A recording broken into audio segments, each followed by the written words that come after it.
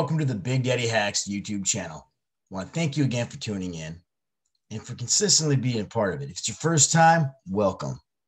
What this is going to be a compressed interview with ARGEN DODDS. We had his full live stream interview on Big Daddy Hacks Live. And if you want to see the full content, where it has a little bit more features where you'll see comments coming in and you'll see why we're kind of chuckling and laughing a little bit, you have to go to the Big Daddy Hacks Live page in order to see that kind of content. Otherwise, you get the compressed version here that you can listen to at your leisure. With that, if you see anything during our live interviews, like our hats, our tees, our hoodies, or long sleeves, you can get it from www.clutchbrandonline.com. Don't forget to use the promo code Hulk, or you can message me on Big Daddy Hacks Live, Big Daddy Hacks Buy Sell Trade, or comment here.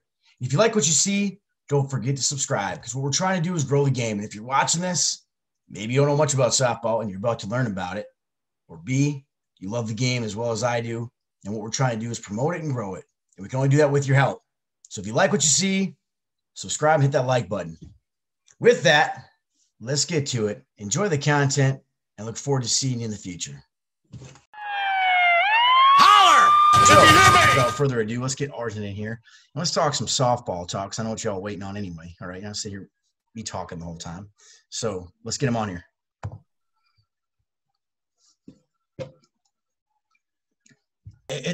We got Brandon coming in here now. Let's get him in here as we're touching base on this. Hopefully he has his cape tied tight. Hope he still has it on. That'd be kind of fresh. Brandon, there you are, little buddy. We can't see you much. Hey, I'm here. Where's the rest of you? There you are. I'm right here. We were hoping you're still wearing the cape. So I just had to get you kind of refreshed here as you're hopping in here. I apologize. It's all right. How was the meeting? How'd it go? Anything's popping? First time we got to see all the new girls that we chose for our team. So yeah. Good. That's awesome, man. So what we've been talking about is we were talking about ARGEN's moving back to Texas, right? So we talked about back to Texas. Moving back to Texas. Yeah, I know, man. I'm not sure I blame him on that one. Exactly. J-Mag's upset. Hey, so we also talked about a little bit that he's getting back to some old buddies and kind of the old crew. And so I asked a question because we never really brought this up. As you guys that play at that I'd say from A on up level, how important it is when you can play that local stuff with your boys and get back to just having the few beers and kicking back ball where it's not some serious business, We're kind of touching base on that a little bit. Well, the congratulations on moving back to Texas. A lot of people are going to Texas right now. Oracle. Don't get me started on that. Tesla. I mean, Texas must have something going on over there. Yeah, NASDAQ. NASDAQ's talking about trying to go back there also, which, they bring that stuff there. Hopefully it doesn't flip Texas blue. Wow. That's interesting. J-Mag is clearly upset. He's his BP partner is leaving him. He's got to find somebody else. I know. That's probably the best, most fun BP we have. You know what I mean? Out there trying to hit that hill. Oh, I can only imagine. We've already talked about the level you do play at, and for those that don't know, who have you been playing with the last few years? Dan Smith. Dan Smith. Well, I think we've all heard her. I was playing with Dan Smith. Yeah. So that was kind of some news you brought to me the other day. So you want to touch base on that a little bit? We can kind of go back and forth. I kind of give you the format of questions, but we can jump around. Let's wait on that. You want to wait on that? Yeah, let's wait on that. Let's wait on it. So let's talk about how'd you get started into the game? Let's talk about that.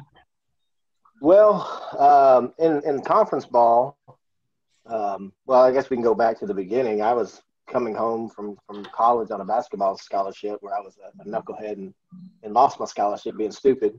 And buddies of mine were going on Friday nights and doing stuff. And I was like, where the hell y'all going? My buddy Dane and Gill, high school friend, was like, oh, we go play slow pitch softball. And I was like, softball? Pretty much what every softball person says, softball, that's dumb. He said, no, come check it out. So I went out there and got in the batting cage and swung and missed 10 times at Big League Dreams. I was like, damn, this shit's hard. I was like 19 years old. So I played with Blues Bombers, little co-ed team at Big League Dreams League City when it first opened, and I was deathly afraid and couldn't hit. I was scared to try to hit a home run because I thought the fields were huge and just hit it around. And then conference ball, I had two shots. The first one was with Billy Maggart when he was on FBI, and let's just say my first at bat ever in the conference. It was probably the most memorable one. Geno Buck was pitching, and you get in the box, you've never done it in the game, so it's super fast paced. Now it's slowed down, but then it was like, holy shit, this ball feels like it's coming 100 miles an hour. And he struck me out swinging. Just taking triacs. legit swinging. And before I could even make it back to the dugout, Billy had already posted it to the Lone Star message board and messaged all of our buddies and everything like that, like giving me shit. And I was like, son of a bitch.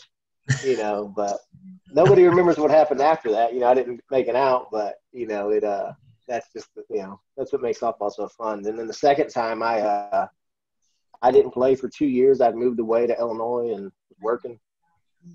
Came back to Texas and hitting a few home run derbies, and Nolan from Nightmare needed a pickup for the Houston Major because one of their guys couldn't make it, and just by the grace of God, I got my shot there, and kind of the rest is history. I played with Nolan for a few years. Not really sure, can't remember how many, 3 or 4, and then went on to Sonny's, and then from Sonny's to Dan Smith.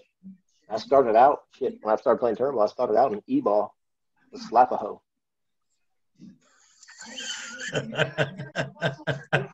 Are they part Cherokee? No, man, and it was, looking back now, I'd probably never wear the jerseys we wore back then, but it actually stands for Save Lives and Put a Helmet On. It's like a bike motorcycle thing, but that's cool. But also they have half-naked women with handprints on their asses. So on the jersey, so that's fair. Be a conference team name next year. Yeah. Oh, is that going to be the new Dan Smith, the new DS? Now there's going to be some hose slap next year, that's for sure, though. So, yeah. Okay. Oh, man. So who are you playing with now? I will be with Prodigy. I just committed to them, I don't know, a few days ago. I actually had asked for my release from Dan Smith about a month ago. Not many people knew that. I don't really get into the whole softball talking and all that, but yeah, I had asked for my release, asked Dan and Pat, and Dan called me and, gave me my release. They were shopping around trying to replace me, and a couple players on the team were trying to get me off the team just because I had a bad Major World Series. So it is what it is. But I just said, you know what, man, there's no hard feelings. I get it. It's a business. You want to give me my release, give it to me. Don't hold me back. I've been respectful to you. I'd appreciate, the same respect reciprocated. So he called me, let me go. And then a few weeks later, I guess they folded. So we can talk about that, I guess. I mean, obviously, you ain't trying to put nobody's business in the streets, but I mean, a lot of people want to know what happened. I mean, the dude consistently has got the highest payroll in softball. We all know that. And big time consistently. I mean, I I wish I had a tenth of that dude's money. I mean, ditto. Dan's a great guy. Phenomenal sponsor. And just overall, just a good human being. Okay. Why the team folded? If you hear me. There's a lot of different reasons floating around on what happened here and what happened there. I spoke to Dan, just, hey man, sorry to hear about the team. That sucks. Yada, yada, yada. He told me his reasoning, but he's told several different players, different stories and this and that, like to keep people happy, but everything's came back to one common denominator. And apparently he just, one player kept causing drama amongst the other players, and then trying to tell him how to run the team and what he was doing wrong and doing right. And that's just kind of where he left it with me on that, So really, go ahead. he had mentioned players asking for more money, but that was kind of a drop in the bucket. I mean, the amount of money he pays people, you know, it's unreal, but it's, you know, it is what it is. It's his money. He can do what he wants with it. You know, a lot of people don't like talking about people getting paid and this and that. And it is what it is. I don't know what people got, you know what I mean? But it's not my business. It's not my business to tell. But, you know, it's his to do what he wants with, and that's why he can fold the team up like he just did. And it sucks for those guys. You know, there's a lot of great guys on that team. A lot of great dudes on that team. So do you feel that you guys – obviously in the past you've had great seasons, but last year, you know, you guys didn't get it done. No. Do you think that would have been any different this year? Obviously, I know you would probably say yes, it would have been different, but with all the different teams. You don't know. I mean, you don't know what would happen, you know, what could have happened or what would have happened, and we never will. I'm never going to say, yes, it would have been different or no, it wouldn't, because you truly just don't know. But do I think it would have been different for myself? I mean, I hope so. I can't do any worse than I did at the majors. This is what I kind of meant by that. Okay. Is that a month ago, I mean, you guys had to know that Andy was leaving, right? Yes. Okay. So, and we all know that he's a game changer on the mound. I mean, he is, no matter how you slice it, whether you like him or you don't like him. So that's a big role to fill. Not saying that Nino is going to be your starter, right? I don't know. I think I really stay out of all that stuff. Personally, I believe it was Dirty. Was going to be Dirty. And then they picked up Brian Renner, who he actually Facebook messaged me when he got signed. It was like, man, I look forward to playing with you. And I was like, hey, bro. Sorry, man. I asked for it. He's like, oh, shit. Okay, so obviously I was off base on that. So anyway, you know, with Andy not being there, and I guess a couple other pieces kind of falling too, I mean, clearly there's plenty of talent out there for Dan to retool. But, you know, as – we all know softball, I mean, pitching, I mean, if you don't have a good pitcher, you know, it's going to be tough, you know, especially at that major level. I mean, you know, I guess that's what my question was, is that I knew you were losing some pieces and you were gaining some pieces, but I mean, how would the team industry been? I mean, losing Andy hurts anybody. I mean, even at 50 years old, I mean, he really is a game changer on the mound. I think that we'd have been just fine. I mean, with Dirty and stuff, you know, we'd have probably gave up a few more runs and this and that, but you know, it'd have been kind of just like a learning curve. You know what I mean? Gelling, because you'd have had a new middle infielder since they had let Lulu go, and a new pitcher, you know, those are two key positions, the middle infielder and the pitcher. But, you know, if they would have put Roccabaldo or Marshburn over the middle, they could get the job done. And Dirty and Renner on the mound, I mean, to me, I think Renner's one of the top pitchers in the game, you know, to be honest with you. Him and Dirty are up there. You know, you have top 5 pitchers in the game. You know, you got, you know, the people's top 5, and I have my top 5. But, you know, I think Renner's up there with him, along with I can never say his last name, the dude from MPT. Dabrowski or whatever. Yeah, he's up there, man. I mean, him and Renner are both up and coming, and Dabrowski's obviously been there for a while, but man, that dude's got a really good knuckleball, and so does Renner, and he's such a big person on the mound. But I think it would have been okay. I don't think, you know, we'd have won as many of the tournaments like we did, you know. But at the end of the day, those tournaments don't mean jack shit unless you win the major, and we all shit the bed at the major. So. Yeah. So holler if you hear me.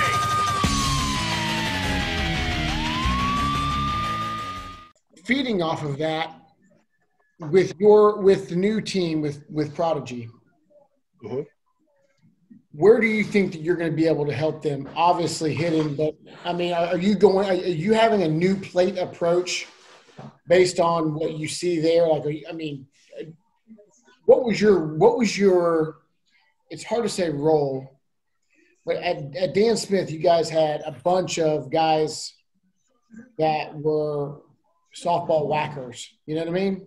Like you had a bunch of donkeys. And it, I think that you've got more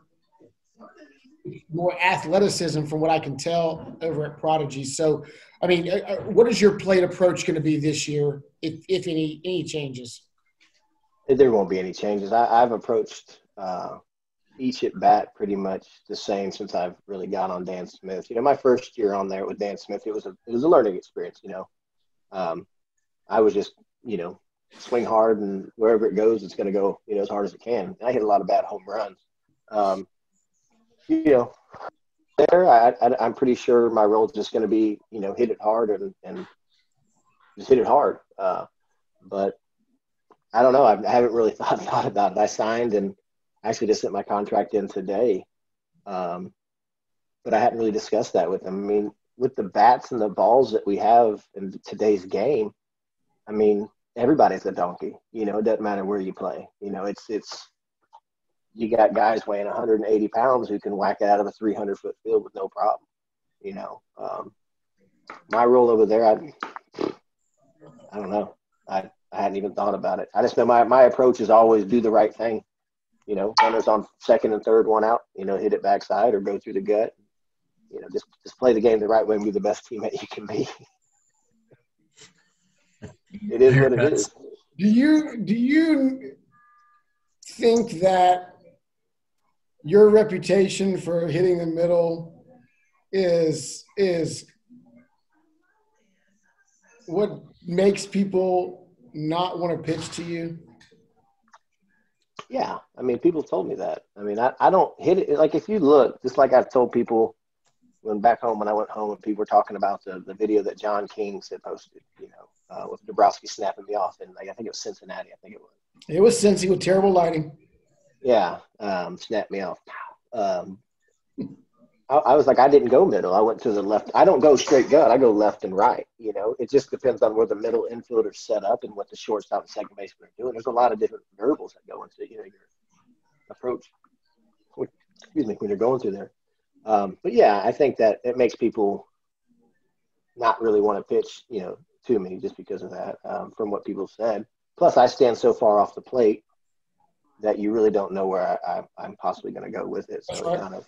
That's what Andy told me last year. Like, just where you stand in the batter's box makes it to where, if I pitch it inside, you can still go backside or middle. If I pitch it, outside, you got long enough reach, you can hit it, backside and middle. So, yeah. Is that the approach you take 90% of the time when you go up? Because talking about where your defensive position, but especially like, let's say at Space Coast or in a venue like that where the wind is blowing usually in that direction at the jet stream. Is that what you're looking for? Is to probably shoot that backside gap? Space Coast is completely different than any ballpark that you play at because of the dimensions of the field. It allows the guys to really more, free up a little more on their swings. Therefore, you don't really go up the gut at Space Coast. You go right center, left center, and that's where you aim, or I aim, and just kind of hit it and run, as fast as you can. At 300-foot parks, it is a lot different because you have to. I mean, you can just miss by a fraction of an inch.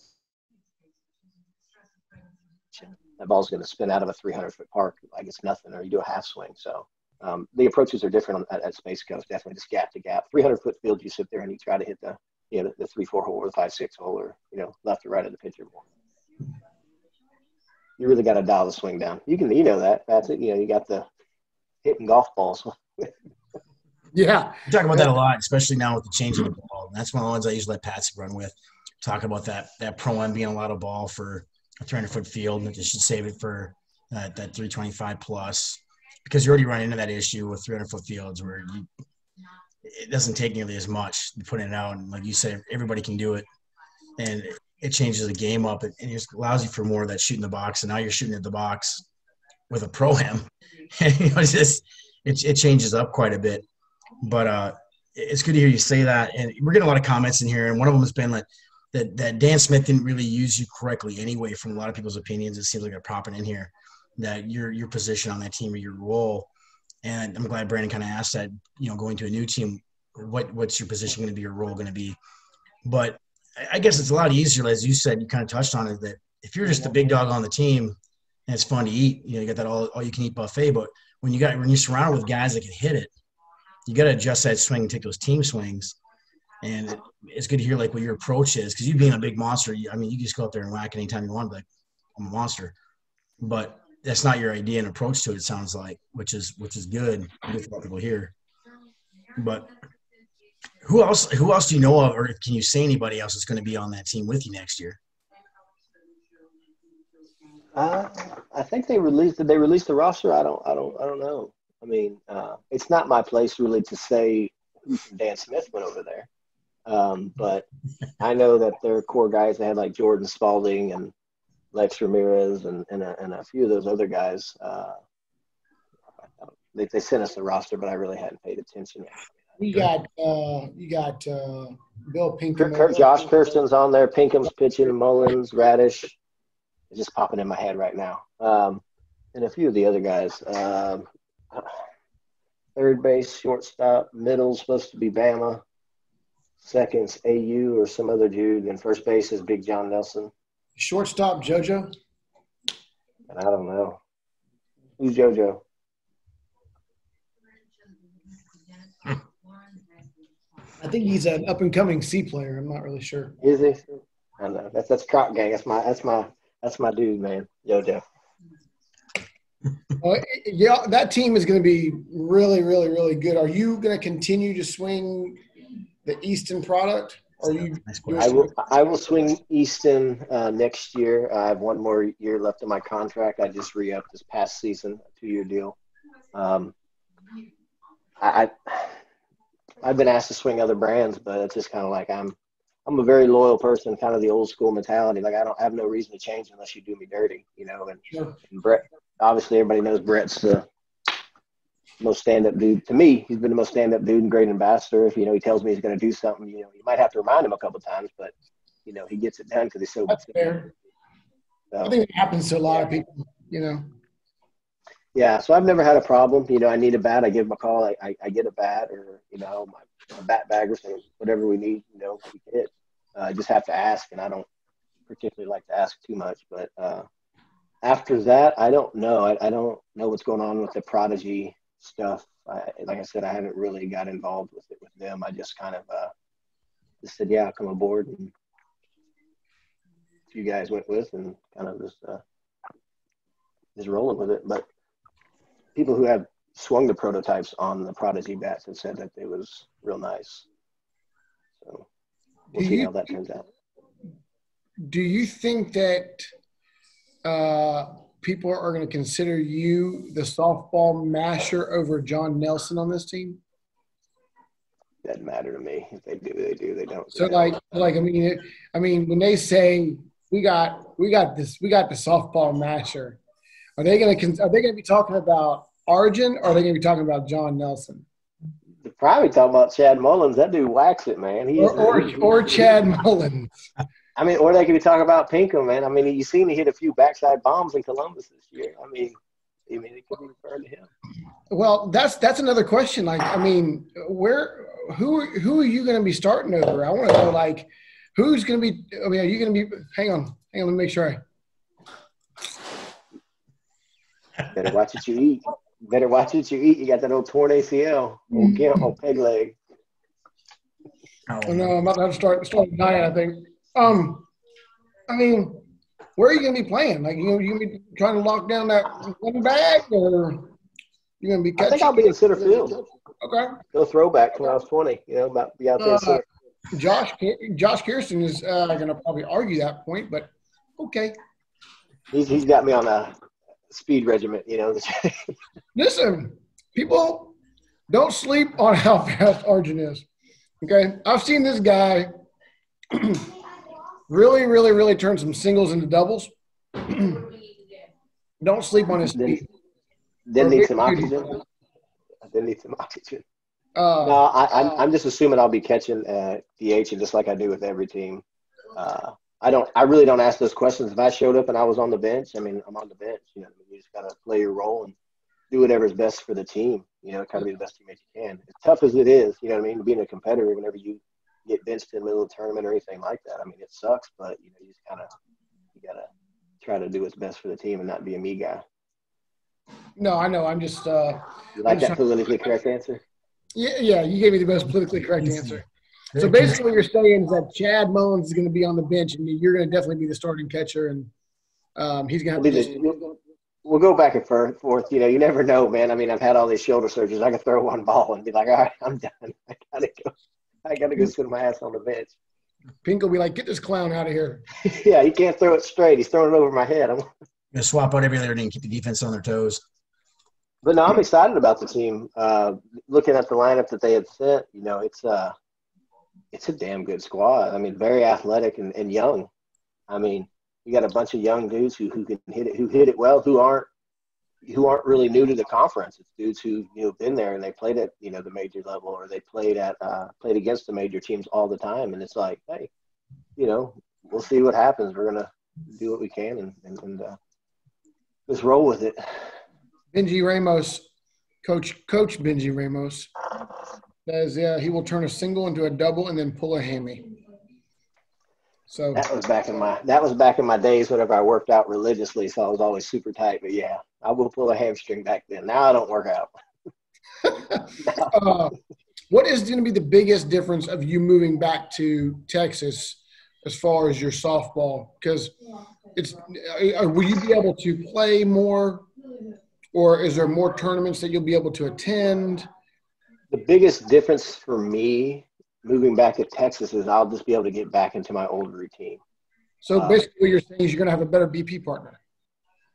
No, because I really don't hit much BP at all. Like, that's the thing. Like, I hit more BP this off season because of COVID, and I was going crazy. Like, I can't stay inside for long periods of time. And J-Mag, I didn't know where J-Mag lived. I knew he was in Georgia. I knew he was somewhat close. I figured he was like an hour and a half. He was like, hell no. J-Mag, hell no, dog.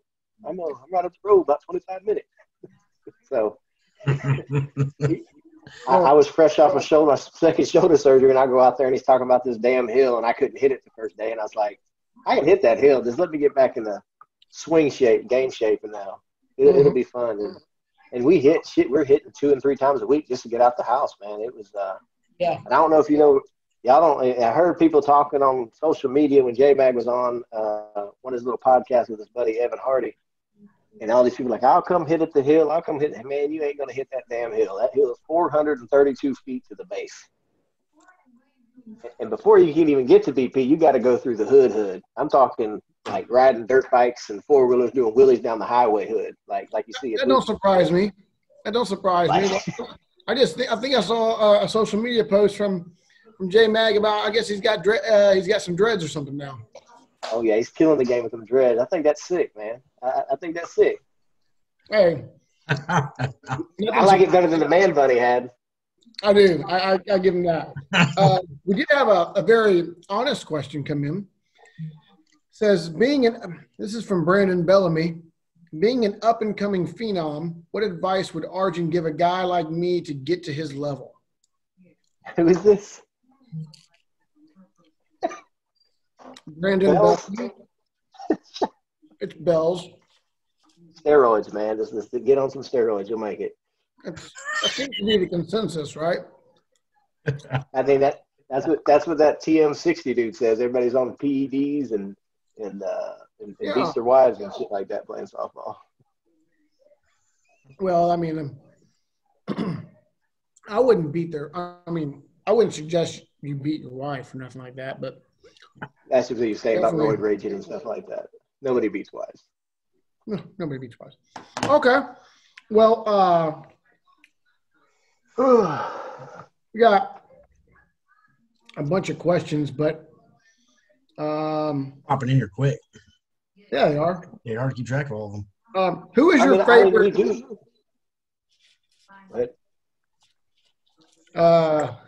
Jamie, no, it's not. It's full of salt. Just to answer your question.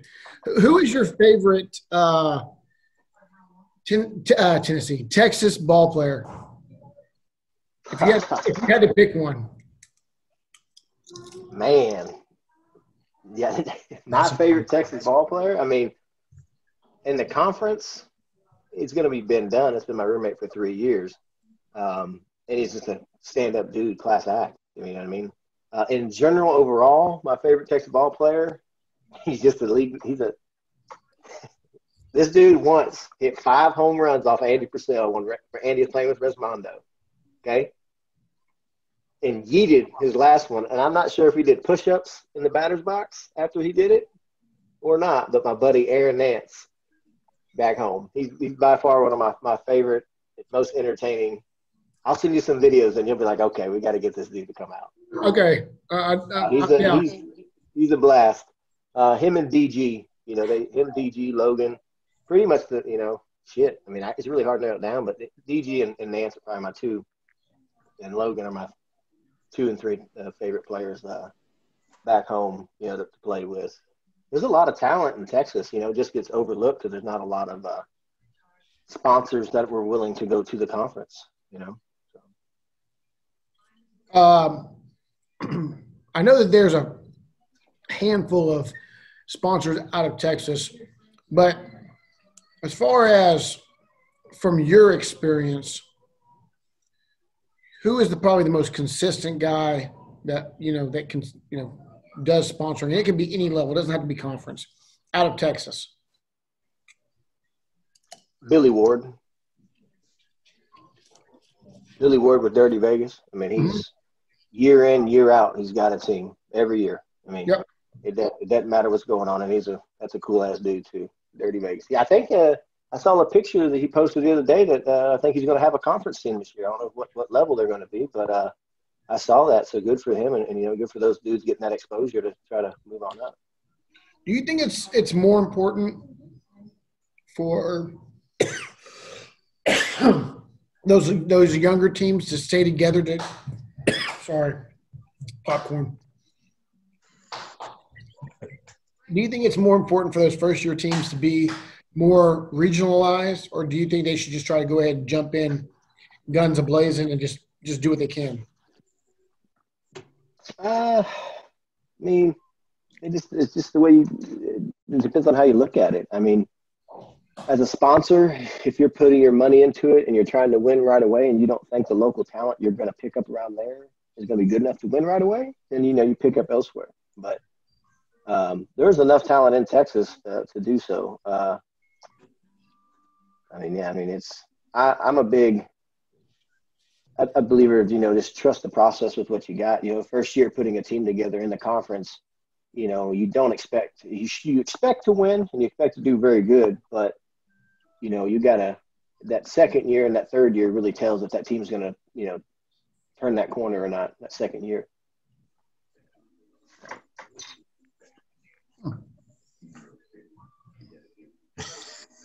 Read some questions. Go ahead. You got a lot of people checking in. I'm just trying to get through some of these really good ones, because we're using a lot more comments. Usually like Pat said, get it together as he's dying over here, stuff like that. But so one of the things is we talk about this a lot with the conference, with more teams and more growth. It's changed a lot where you kind of used to know years ago, you just kind of know what your top 3-4 teams are going to be, who was probably being the championship. And it's changed and grown a lot with the competition and talent uprising in the teams that are there, where a lot of times it's about who gets hot and who's making a run. And now, like with you being with Prodigy and some of these other teams where it's spreading, who do you think going into next year, seeing some of the moves that have happened so far, who do you think some of the top teams are going to be next year? Well, obviously Resmondo is going to be the one everybody's chasing.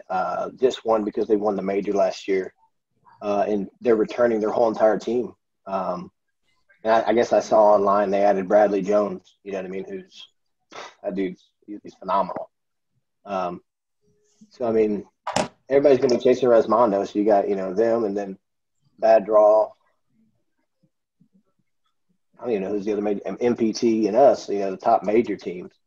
I think that competitive edge team is going to be pretty good if they can keep it together and keep things rolling pretty good. The top 3 teams, no particular order. I mean, Resmondo number 1, and it's just going to really depend on who gels the best out of us, MPT and whatever that other team is, Bad Draw. Is there another major team I'm missing, or am I? Is there 4? Pure. I think they're staying AA. Well, last I heard they were. I don't, you know what I mean? But that really, like I said, I don't keep up with it too much. That's interesting. Talk about AA then. Who do you think is going to be another team out of AA that's going to be one of them uprising, just smashing? I mean, this goes. I don't know. I don't really watch much softball outside of whenever I play. I see, Patsy's wanting me to show some favoritism here, but Wow. So I'll let into it. that's okay. He's leaning in like, "Come on, motherfucker, we got you on this show. You better sit there and say something." No, double A. You've always got a stream who's at the top, but I don't know what double A teams are coming back this year. I know Riot's going to be there. They're always there. They've got a good group of dudes led by Vince, and they picked up Mr. Facebook himself, Scott Hartling. So he's a good addition to that team. Scott Hartling, and I think S&I will be good too with Scott. He's put together a juggernaut over there. I feel like he's got a really good, group with McBride and a few of those other guys, Fife and whatnot. Yeah, they're going to be a force to reckon with just because of. I mean, they won the double A as an A team. Yeah. And then did Sports Reach stay A or did they go double A? That's what somebody just commented on here too, is Sports Reach. So I mean, I haven't seen. If I had to guess, they're probably double A now. Are they? Yeah, Sports Reach will be up there. I mean, OJ and Mr. Spear, they put together a good team last year and they jailed. I mean, hell, that was a badass game they put together against Resmondo with the Smoky. I mean, that's one of the biggest upsets in Smoky history. That right there. I think Robbie Fowl or Foe, however you say his last name, hitting a walk-off on him. That was pretty big. But, you got Extreme, Riot, S&I, and Sports Reach up there. I know I'm forgetting some teams, but like I said, I don't. It's tough. Bay Area. Bay Area is not a good one. I thought Bay Area merged with Bay Area merged with Pure the last time I seen anything. Dude, that's probably like me. I mean, we're sitting here talking softball, and we don't even really keep up with the softball. No. I think that fantasy thing real interesting. That fantasy that we're gonna do. I'll keep you on it because you have to pay attention to what's going on. Listen, I'm drafting you first as a softball whacker, so I need you to hit a lot of home runs this year. Yeah, that'd be good. No pressure, by the way. So if you do, you get a free shirt. That'd be great. If you do, Pat's is going to keep you on you, but you're going to get a free shirt and hat, so it's going to work out good for you. So hold on, what are y'all doing? Explain it. So y'all are having a fantasy softball draft at the beginning of the year, and you get to put together your team. What's the buy-in on that? We're still talking about it, but I'm thinking maybe $50. $50 a team. You can probably put as many teams as you want together. I can imagine, right? Yeah, kind of like a DraftKings type thing. Yeah. Maybe we can do it where it's just you build it based on. See, okay, so I want to do it where you take everybody's average and you add it all up, and then obviously the highest number wins. But then people are like, oh, there's all these different variables, and I'm like, okay, well, how do you keep it simple? Right, so you go by batting average, you go by on base, or what do you do? Because a guy like yourself, you probably take a lot of walks. That's something I've tried to do every year is to get more walks because I think I can hit any damn pitch anywhere I want to, and that's what I've had to learn since I've gotten to the conference. Hey, take the damn walk. So we're going to do that draft. I'm telling you, it's going to be awesome. If I had to guess, a lot of guys are going to pick you for the most walks. No, you pick Flipping Big John for the most walks. Well, I would say that, but the new bats, they're not walking. They're hitting. They always walk. Nah, they always walk. Just telling you, those new bats, pew, pew, pew. You're going to be the new Are they good? Walker. Are they good? I hadn't really heard much. The only thing I seen was what's his name? Big John posted something about hitting 450-foot bombs with him, and he hadn't done that in years. So I don't know much about him. I know that I saw a couple of videos with Orlando hitting him, and he's always been able to hit it. But he was Orlando. I think I seen that video, and he said it's not the red bat. Yeah. So we'll see. Everyone keeps talking about how hot they are. Those bats suck. Marcus Weaver says those bats suck. Okay. Well, there you have it. Straight from the horse's mouth. Someone says those bats suck. I don't know that they do, though. How many? What about back home, back in Florida and whatnot, or Travis, where you're from? Do y'all have a lot of wood bat tournaments? We do have a league here or there that, like at Corky's, there's a wood bat tournament side of not Corky, sorry, of Fireman's. And there's a few other tournaments like that we do, these big charity ones that we have, big wood bat sides of it. But it's not popular where there's like a lot of leagues. For there are a couple. We started getting interested in them because we were using them for just BP. Because, like last year, swinging east, and they fail compression so fast, so we would go do our BP with wood bats. And we talked about it. But down in Florida, they were getting pretty popular for a while before I moved back to Minnesota. I knew there was a few leagues that were doing it, like in Niceville and a few of those spots, but they still do stopped all that. They stopped all that? They stopped all that because it sucked. It doesn't suck. It's a challenge, and people don't like a challenge. That's what it is. It humbles you real quick. How many home runs did you hit with a wood bat on a 300-foot field? I played in one in Tennessee and hit 8. Right field line, left field line, all over. After like the third game, because I sucked the first few because you couldn't figure out how to hit it with a wood bat. But it's an adjustment. It's a lot of fun. I mean, it's a lot of fun, I mean, it's just it humbles you. You gotta be focused. You gotta hit it square. You gotta spin it just right. And if you miss it, they're not forgiving. It's not gonna fly if you miss hit it.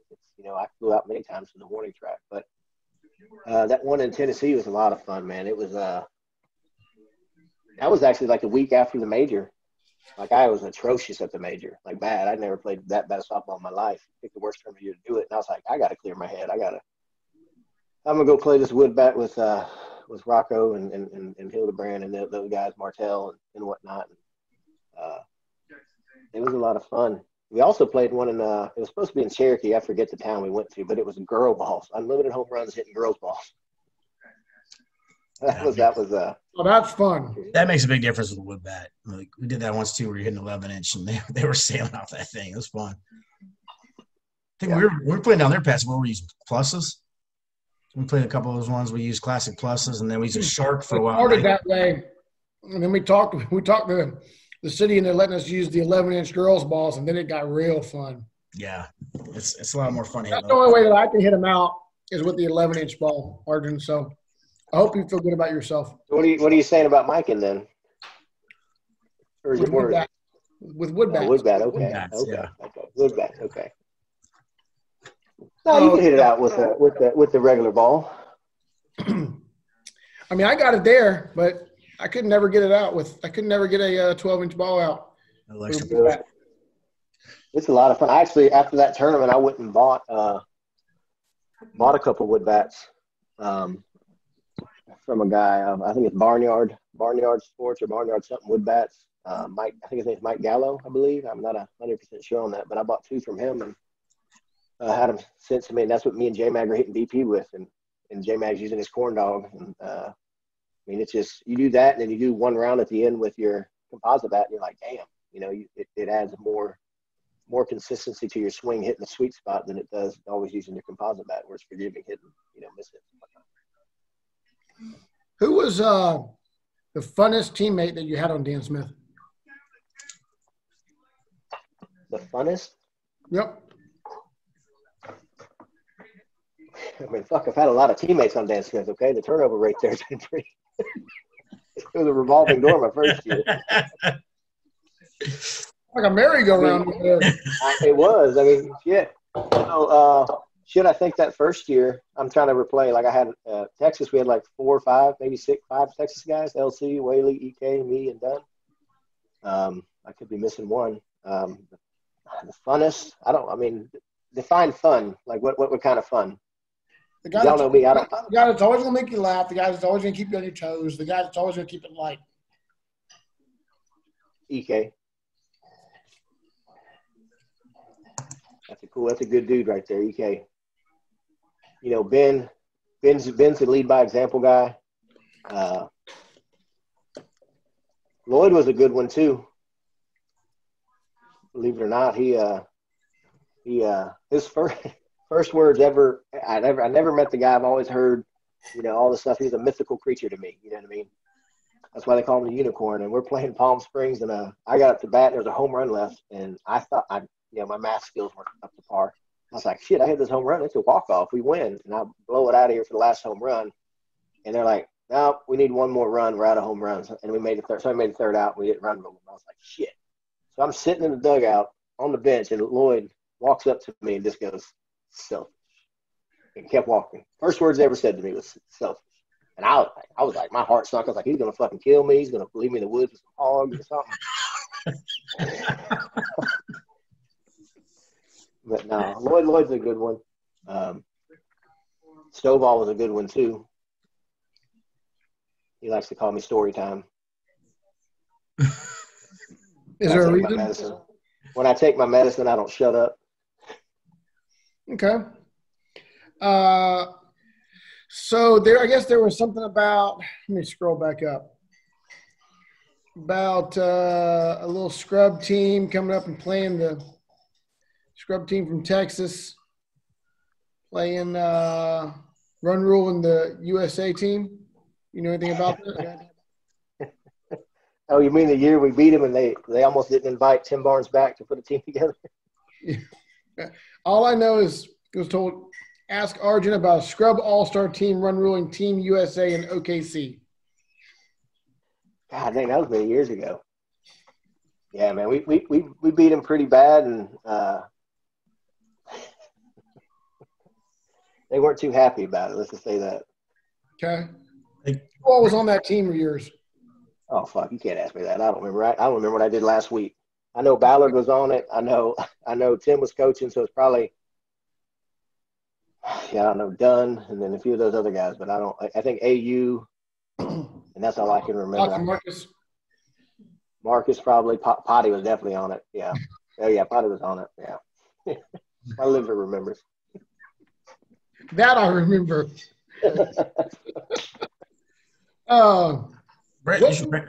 Brandon, that'd be a good for you to branch off of right there, because they played Team USA, right?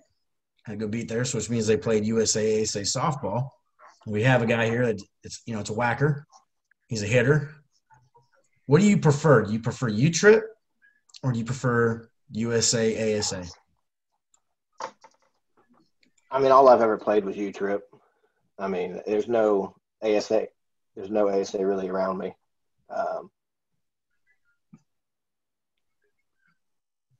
My headphones died. Just the one? Or the two? I guess so. Can you hear me? Yeah, we can hear you. It dinged in my ear. I don't know what that means. I guess it's about to die. Your pizza's here. No.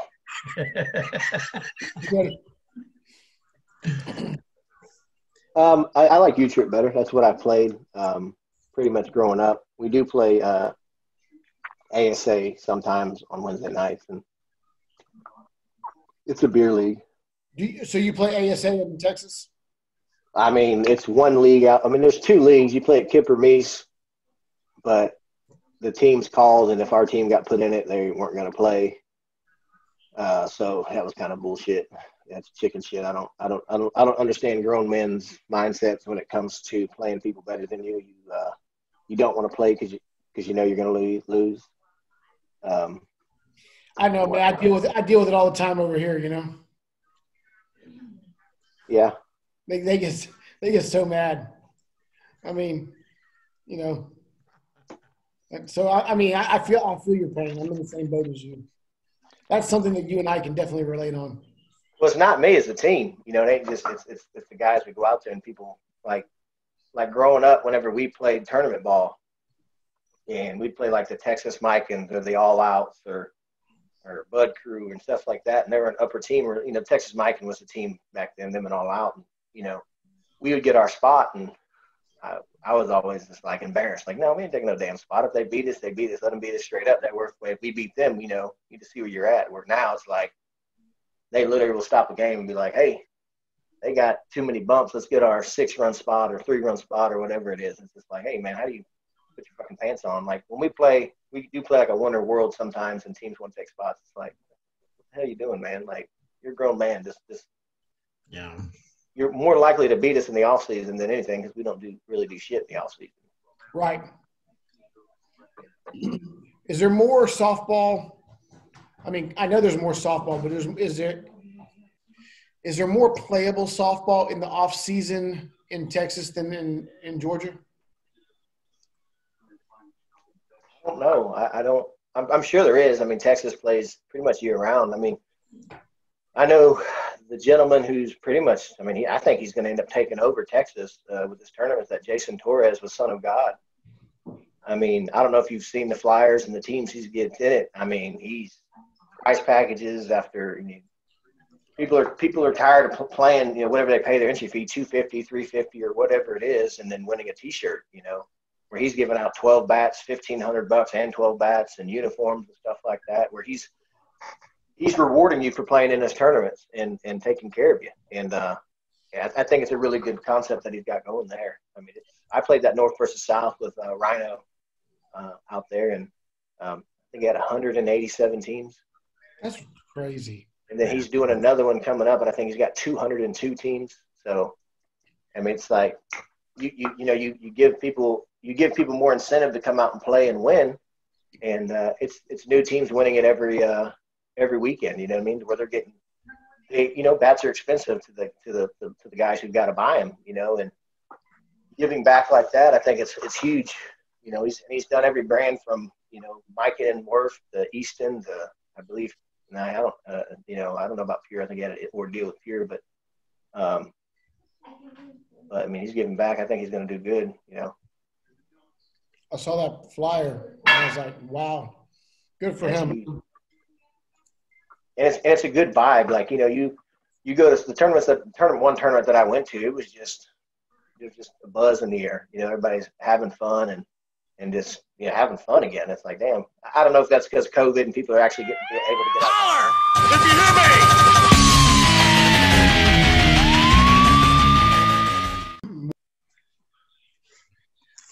me. What do you think is going to be the biggest change this year? Do you think it's going to be the parity in the major teams? Do you think it's going to be the changing to the 240-cent bats?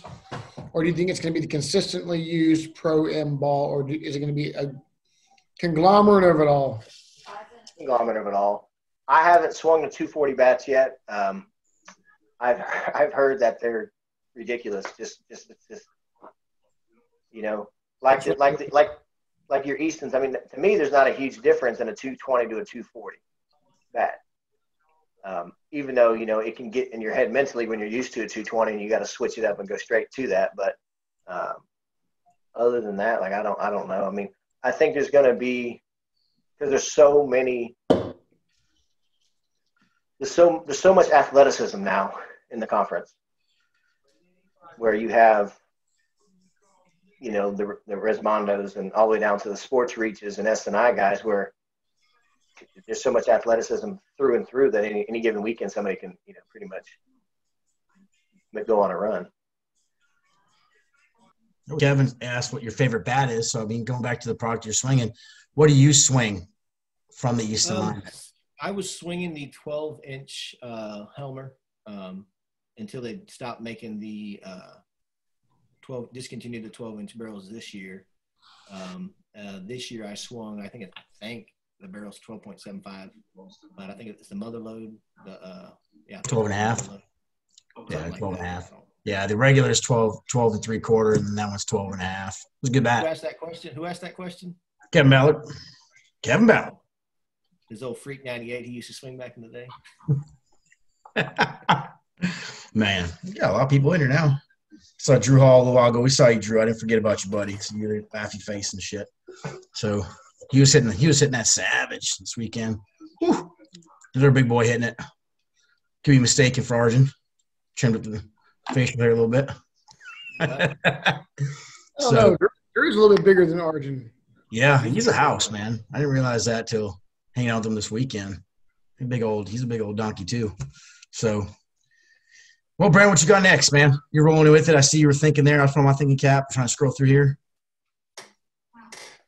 Argen, who is going to be who do you think is going to have the most changeover this year?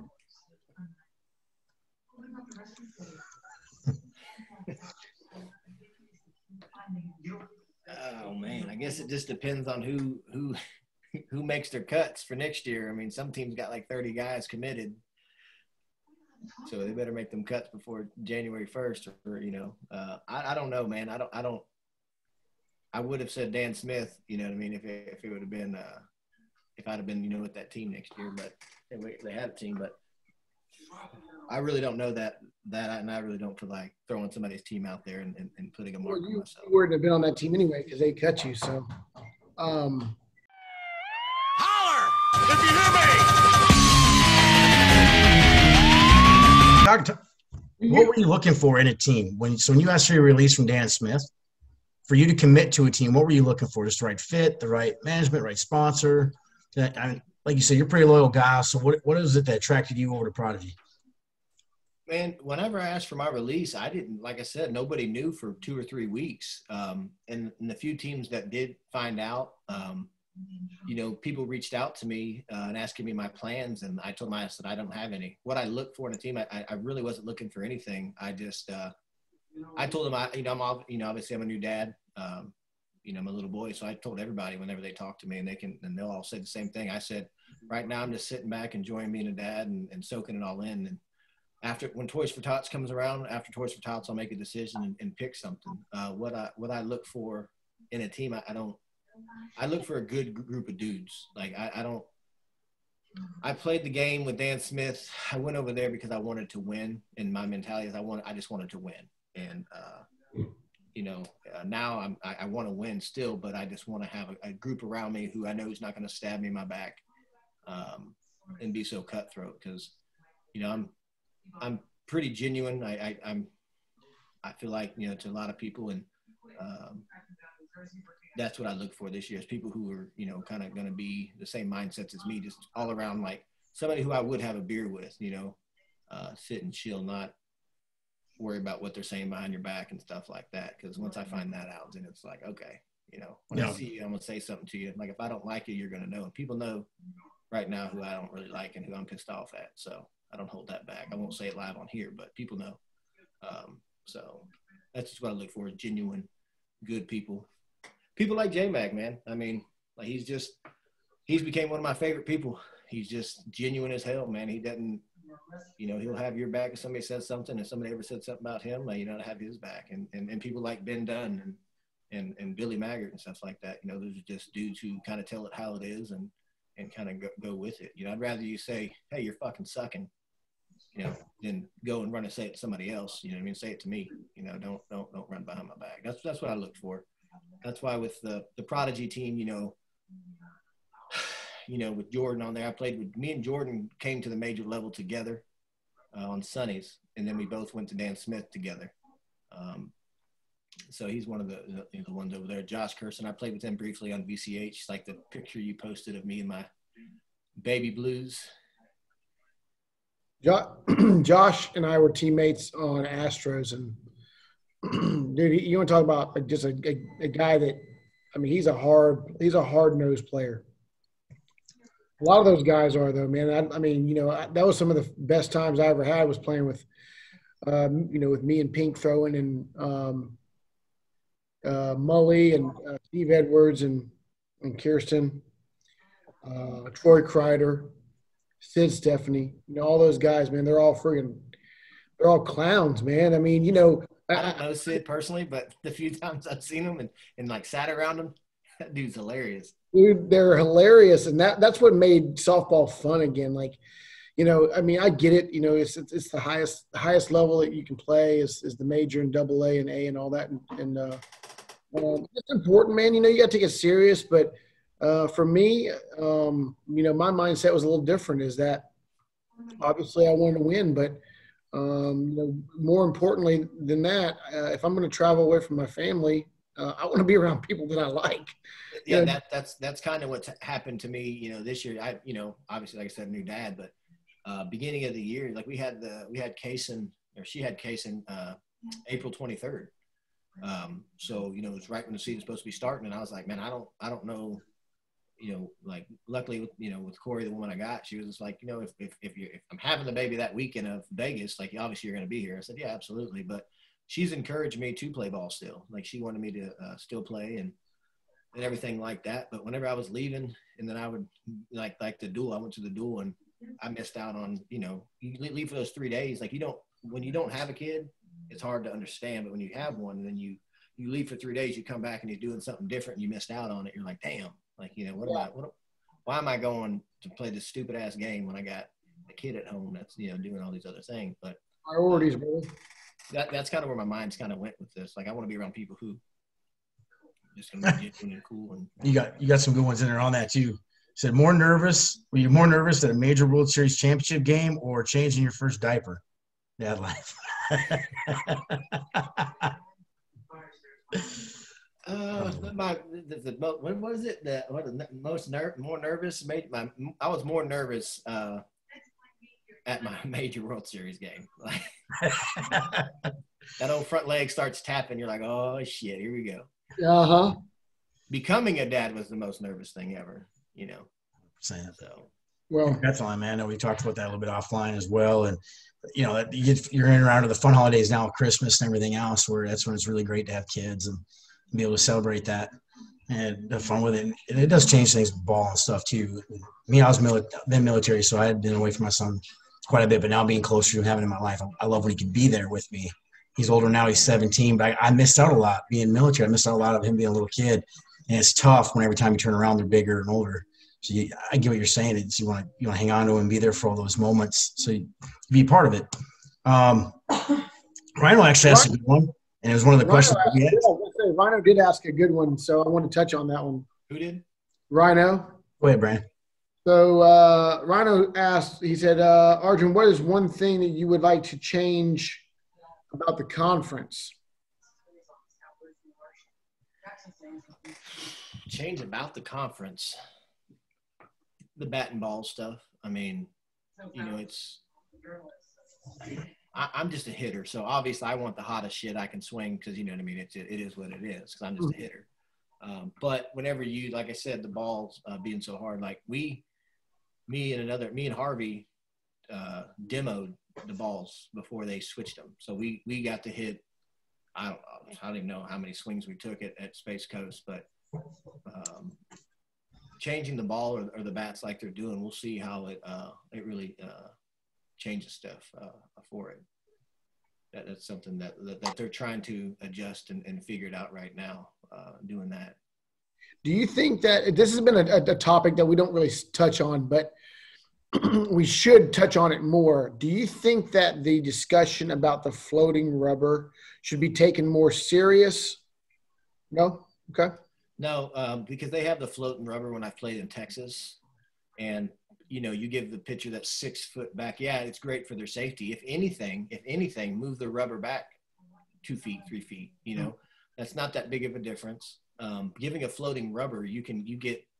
I know back home, it's like 6 foot back, and then, you know, when you go 6 feet back, you know, or it's 6 foot to the line, so you can put your foot on the line and be back, you know, so it's almost 7 foot, 7.5 feet. That changes a lot of thing to do with your timing. Now, does it protect the pitchers? Absolutely. If they move the rubber back, I truthfully think they should move the rubber back, you know, 2 feet, maybe 3, and the bases, move the bases back and have a courtesy base at first. I agree with that, you know, and I don't know why that's not taken a little bit more serious. I think pushing the bases back, there's nothing wrong with that. Obviously, having a safety bag, I mean, that's just being safe. I mean, a lot of parks have gone to that anyway. So why not continue to utilize it? And I agree. The floating rubber, the only reason I brought that up is one for pitcher safety, but there hasn't been an alternative. It's just been like floating rubber or nothing, right? So I like that. I like that you brought up, moving the mound back a couple feet.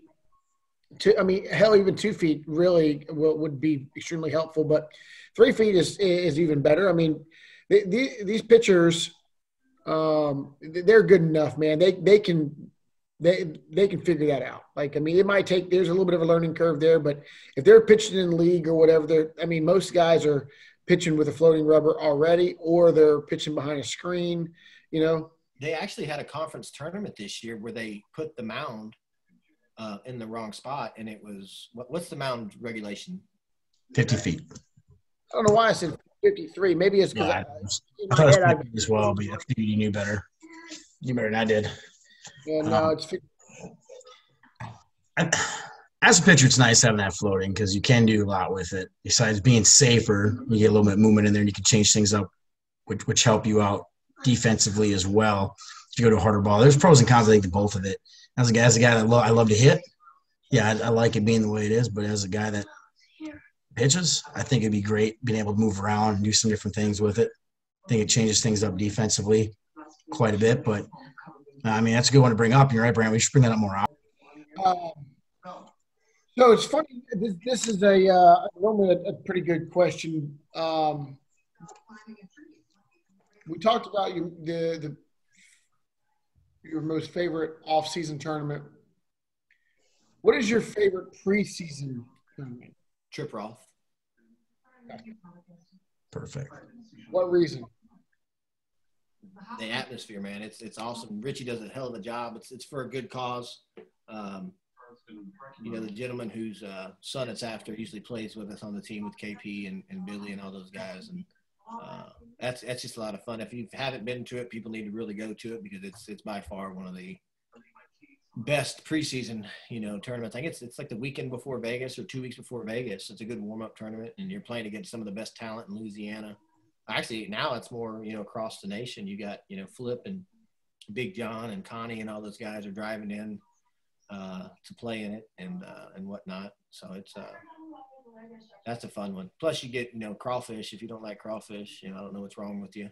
But they have crawfish Friday night. You go out there and grub down, listen to music, and have that home run derby where it's a huge crowd. I don't know, what numbers the crowd, maybe 1,000 people watching. There's every bit of 1,000 people in that place. It's every year. It's so much fun. And like you said, if you haven't done it, you need to go do it. It's just one of those tournaments that you feel like you need to go just because it is competitive, and that I don't know why they don't do more home run derby bracket style like that. Like, for me, that's so much fun, man. Like, you can really put some pressure on somebody. You can really see what someone's made of. Out there, it does. It tests a lot of the. It gets a lot of exposure to a lot of the younger guys to where, say, the people who are in the conference and at the major level, you're playing against the local dudes who are, they're playing to whoop your ass, and they don't. I'll tell you what, in Louisiana, they don't back down. I mean, you punch them in the mouth, they're gonna try to punch you right back when it comes to it, and they want to beat you just to bragging rights. And trust me, they beat you, they'll brag about it. Mm-hmm. But that's just kind of what it is. It makes it a lot of fun, a lot more competition and whatnot like that. So yeah, I agree. Y'all had asked that question earlier about who I'd want to play with that I've never played with. It'd probably be Neil Haglund. Okay. Yeah. I've heard I know he's got the best one-liners, when I've hung around him. I've heard that he's pretty friggin' hilarious. He likes those seltzer drinks though, so I don't, I can't get down with that. But yeah. Oh, you're a seltzer guy too? No. No. I'm still stuck on just regular beers, you know. Maybe the original seltzer, the Ultra, the Club Ultra. Every once in a while, about it. But the lightest. All right. Well, I mean, we've been on for an hour and a half. Yeah, been a minute, man. You've had some good questions. You had some really for good. An hour, but you know. You've been on for about 50 minutes. You're late to the party. Yeah. Party. You know, when we sign off, you got to put in some overtime. Yeah. I'm expecting some tougher questions, but it is what it is. Holler if you hear me. Here's the thing: is that I was trying to like let you kind of get into your element. Obviously there's some questions that you dodged. Well, which ones did I dodge? Ask them. I ain't gonna say names, but you can ask them. Well, obviously people want to know more about the Dan Smith thing and the Dan Smith thing, it boiled down to, somebody telling him, the team's not good enough, what you're putting together. This is what he, from Dan's mouth. But like I said earlier, he's told, people have said so many different things. He told one guy one thing, another guy another thing, and me something, you know what I mean? Like whenever I asked for my release, he told me on the phone, he's like, Argen, I'm thinking about, folding the team. I'm close to folding the team because of all the drama that's been caused. And I was like, holy shit, like, don't do that. But then, after he said that to me, he's told other guys, he wasn't going to do that. And then he's picking up all these other players, which is great. I mean, him leaving the game sucks. Don't get me wrong. It sucks because he was a great sponsor and he was great for a great sponsor. You never had to worry about anything.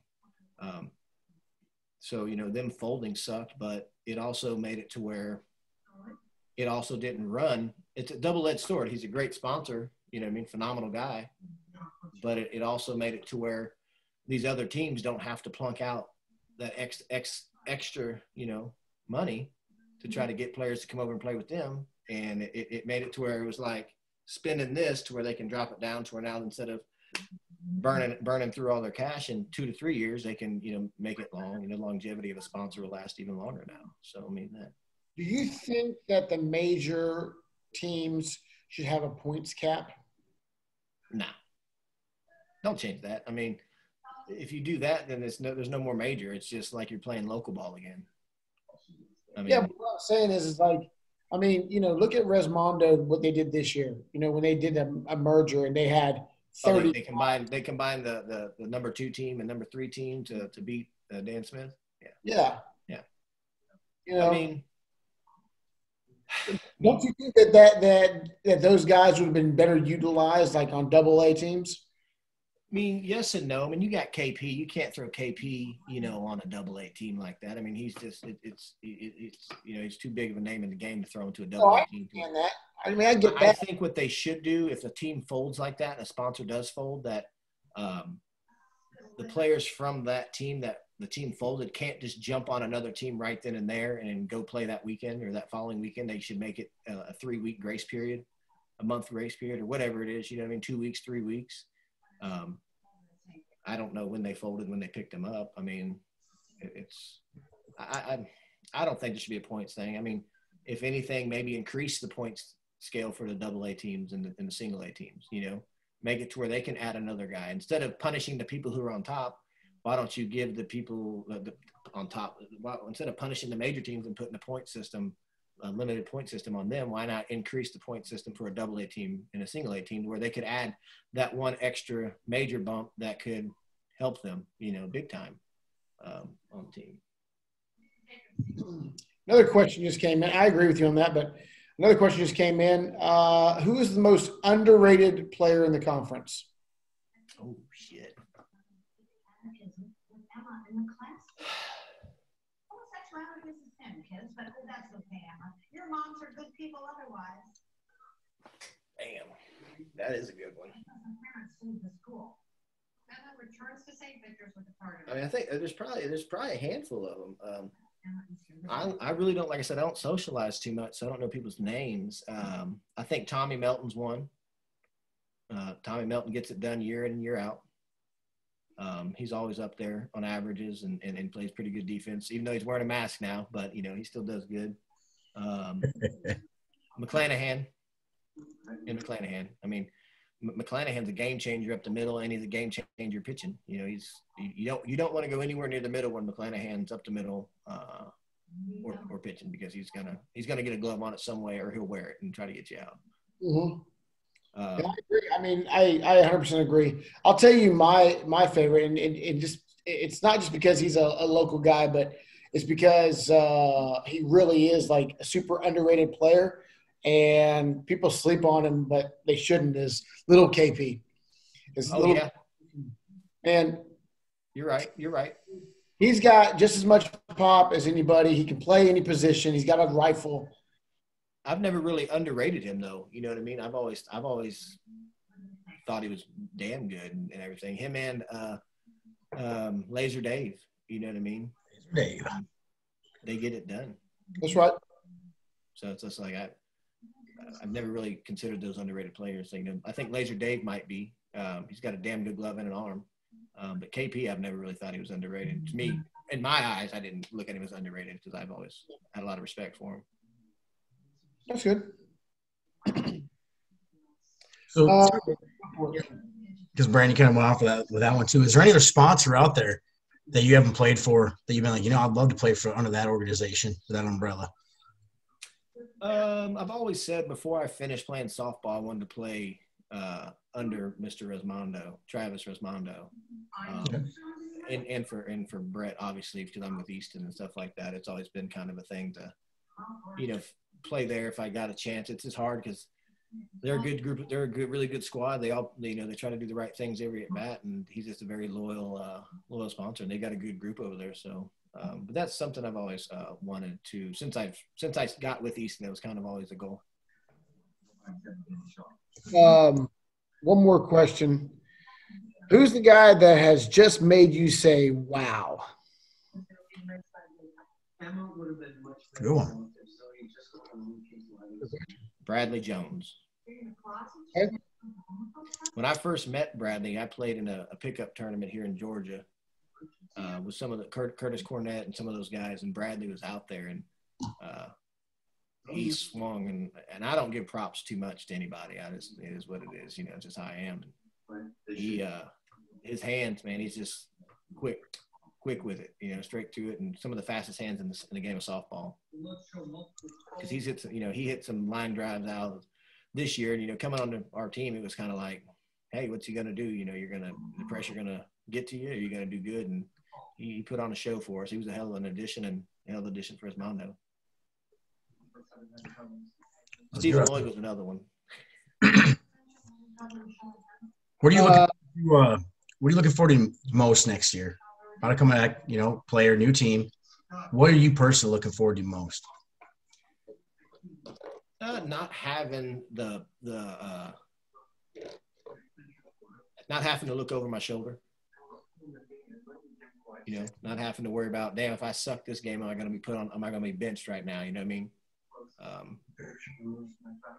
Not, you know, if I have a bad weekend, am I getting cut? You know what I mean? So it's just go out there, play the game, have fun, do the right thing, and we got what we got. Let's go. You know, you've brought that up a couple of times. I know, you know, Pat, I see Brandon been out here now for a little while. It's about time probably start wrapping it up. But you've been bringing this up a few different times about the over-the-shoulder thing. And people realize the difference in level at that major level, playing for a team like Dan Smith, playing a team that's been around for a while, that the intensity it takes and how seriousness and how it's more of a business at that level than some of the other levels coming up, to where having a bad game playing for a team like that is taken more serious than if you had a bad game with, say, playing for A team or say B, coming through the conference, and you're that damn good player, but you're just having a bad game or a bad tournament, and they might give you a little grace period. That seems like consistently from what you've been saying, it's a really big difference where you had a bad major, and it's just like, what the hell? You know, even though you might have had good tournaments come up to it.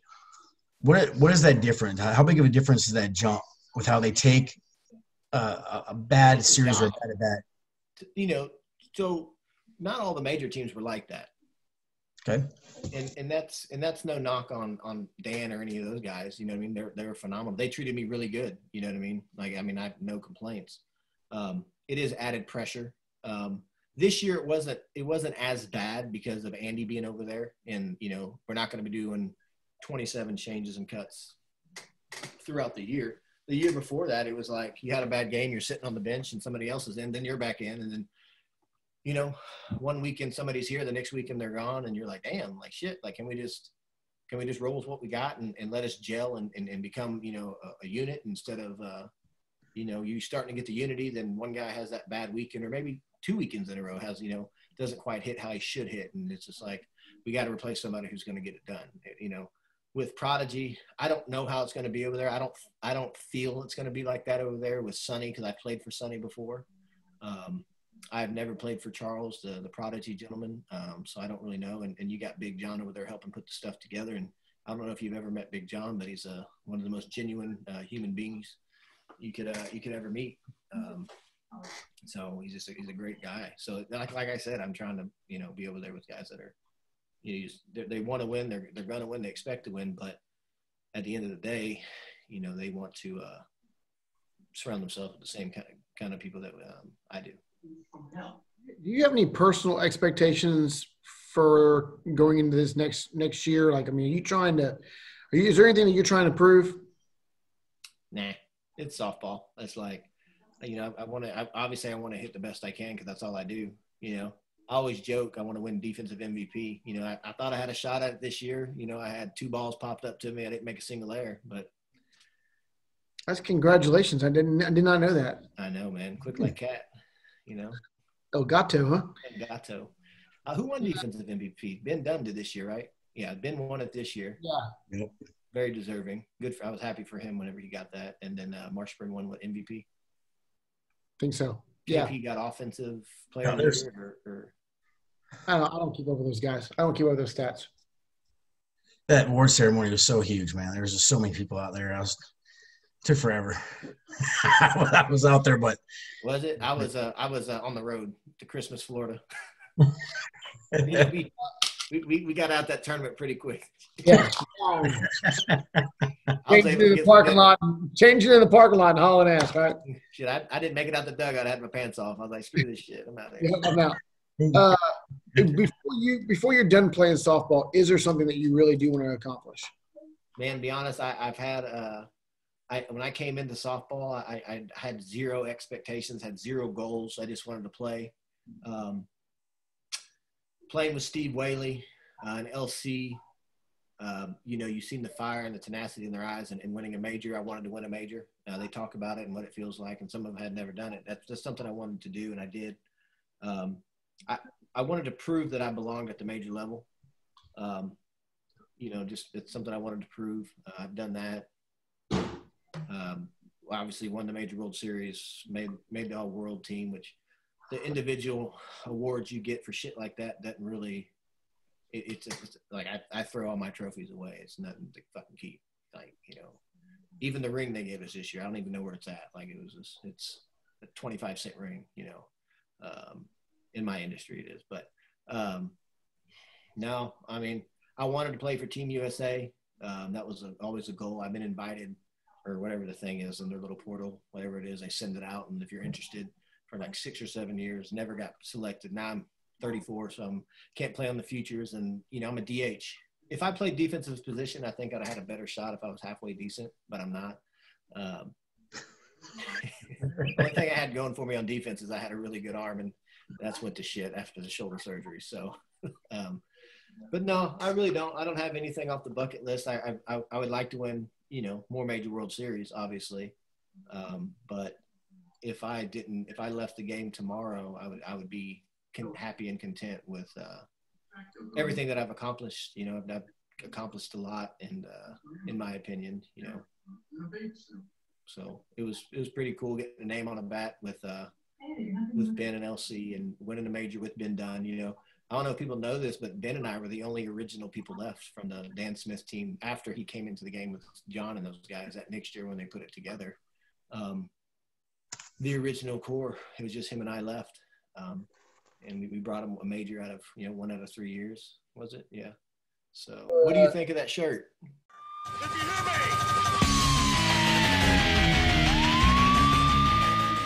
I like it. At vanquishapparel.com, boy. I like that. I like that shirt. I like that shirt. What does your hat say? That's Nino's brand, Dom. The Dominate. Dominate. Good old Nino. Yeah, I saw Harvey commented in here. He said, "Look at that shirt, my man." So that's my dude, man. I love me some Ryan Harvey. Big old Viking man. That's why I couldn't pay attention to that any of the stuff that was going on ceremony-wise down there, because then his homeboy Braun Strowman showed up. I fangirled over him for about an hour and a half, so distracted. Big dude. It's funny when you see a big guy like that coming. Harvey's this big old Viking looking dude. All right, so I was playing in Oklahoma City at an ASA event, and I see him and Shannon Smith. These big beards, and I really didn't know Harvey back then, and they were doing like all these like weird like hand moves and kicks and shit. And I was like, what the fuck? Pardon my language. What the hell are they doing? So I walk over to them thinking they're talking about, a fight or something. And they're talking about the Dragon Ball Z cartoon that they just watched that morning. Airbenders or some shit. And they're doing all these like,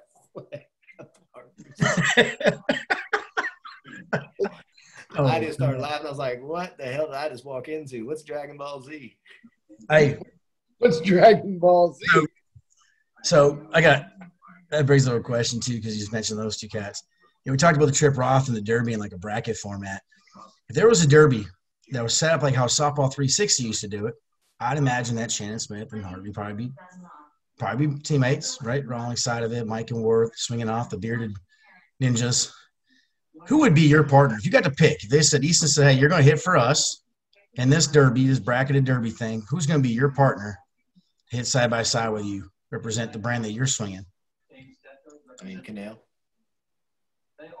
I can see that. If you're going against Harvey and Shannon, Worth or Harvey and Riley, you gotta put somebody who's can do the damn thing. It's no knock to any of the other Easton guys, or Weggs or Clark. It's out of those three for me. You know what I mean? So I already know representing Clutch would be Brandon and BJ, because you guys would be there just for BJ. You guys would be the comedy relief for the whole damn series. Are they gonna let me hit from second base? I thought. Yeah, BJ, of course, man. Is it BJ or is it Dan now? What's BJ's nickname? Dan.